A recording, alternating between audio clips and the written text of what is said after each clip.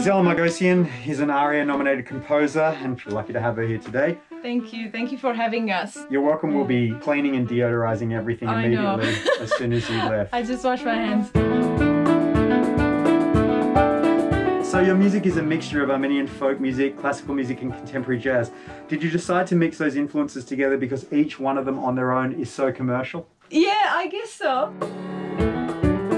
Have you been spending any time in isolation lately? Yes, I've started teaching my piano students online, which is a bit frustrating, but we'll get used to it. Is it because you can't hit them? No, they can tell from my voice that I'm not happy. They should focus. So if you are in isolation, what's your favourite quarantine soundtrack? What have you been listening to? Actually, to be honest, I have one artist that I've been listening to over and over. Vanilla Rice? No. Okay. Diego El Cigala. And Sounds I was good. hoping to see him this year, somewhere in the world, but no Diego.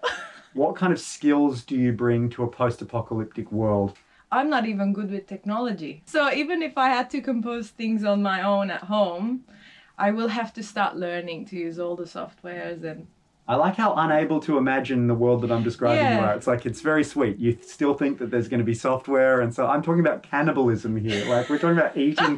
My next question is, who do you eat? To avoid that. Who in the band would you eat? Oh, the chubbiest. Yeah, and who's that? Maybe Stuart? I think we can end on that.